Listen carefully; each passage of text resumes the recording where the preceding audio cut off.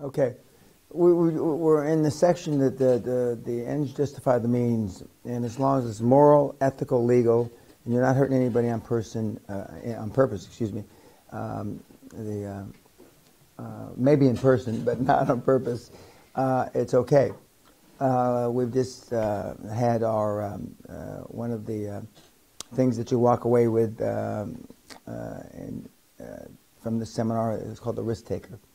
QLA risk taker, which many people have used to put on the mirror when they shave, when they're doing their makeup, etc. And it's very successful. It's been successfully used. Earlier today, we did the role play. We did a couple role plays, and during the day, we did a live stream of one of my mentees, successful mentees. Dominic from Switzerland, who has put together his board and had attended the October seminar to give the kids a different flavor for different personalities. And we're in the section that ends justify the means. Now, I get asked the question by YouTubers, a lot of people, and I've already mentioned it before. What about my family? What about a balanced life, et cetera, et cetera? And I've used this slide, which has come up 3 or 4 times so far. We're only in the end of the 3rd day that Jack Welch said about 25 years ago. There's no such thing as a balanced life. There are work-life choices, and they have consequences. He says it much nicer than I do. But Napoleon Hill talked about it in a slightly different way 70 years ago or however long.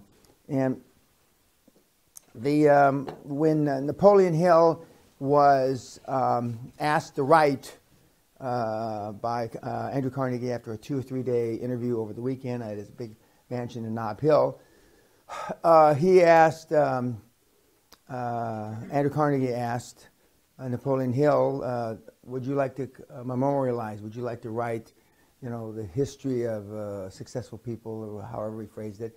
And he pulled out his pocket watch, as legend has it. Now, all these guys that are history buffs and manure manufacturers here that are my mentees at the seminar, and he looked at his watch and he asked the question of Napoleon Hill, and he says, Napoleon, Mr. Hill, what's your answer? It took now what Napoleon Hill didn't know is he was giving him 60 seconds to answer. 60.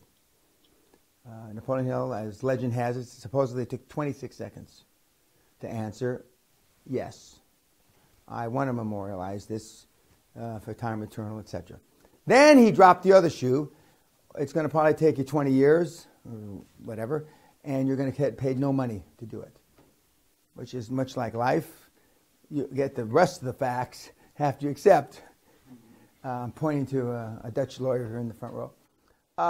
And the rest is more or less history. And one of the things that he found when he's writing this book, and allegedly he interviewed some 500 people. It would have taken me 4, 5, 8 people, 10 people maximum I would have interviewed, and it would have taken me 20 fucking years for sure. And somehow I would have weaseled out making some money somehow. I would have done a blog fuck, or I would have done something, I would have done a pod fuck, and, to make a few shekel in the meantime. But in his interviewing of these people, he found several things, and this relates back to work-life balance.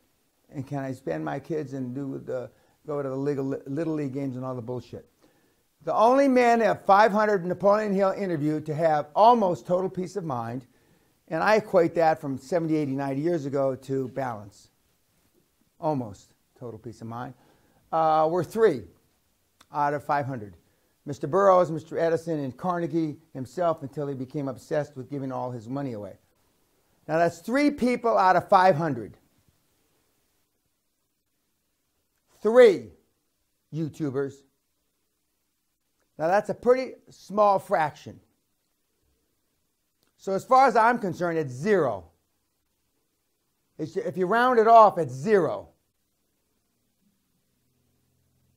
This is the richest guy's 500 richest friends. 0. I'm going to say it again. Fucking 0. So the next time one of you cocksuckers writes me about balanced life, I'm going to personally fly to your city and fucking choke you. Or I'm going to send the kebab man here to go choke you because he's bigger than me. The answer is no. And if you're looking for a balanced life, this is not the fucking program for you. I'm going to say it again. The answer is no. And if that's what you're looking for, this is not the fucking program for you. It's not. Yeah, we have 23 souls here.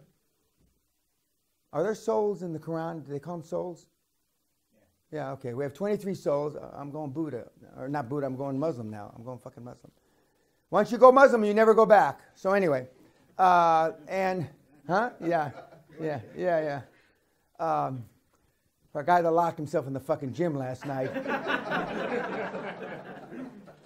And all these years, we've never had anybody lock himself in the goddamn gym. But that's a whole other story I don't want to get into. We used to have a jacuzzi in the gym. And that's why you're being saved up there in Carrington Cottage. Because some ugly shit used to happen when they had a jacuzzi here. Some ugly shit. But anyway, rumor has it.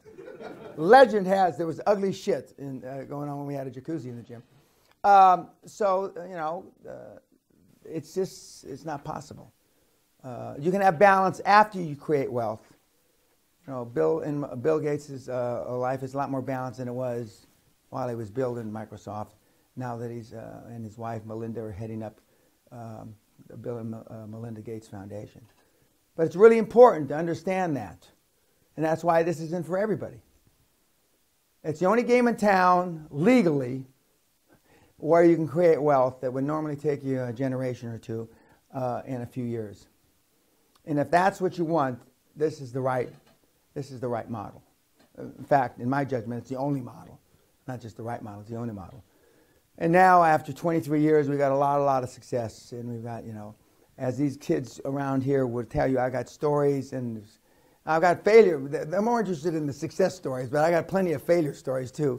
And occasionally I interject one or two just to make a point. But it is possible, whether you have no education or you got high and lofty education, or whether you're from Switzerland or you're from South America. That's all I got to say, YouTubers. Thank you. Good night. We'll see you in the morning.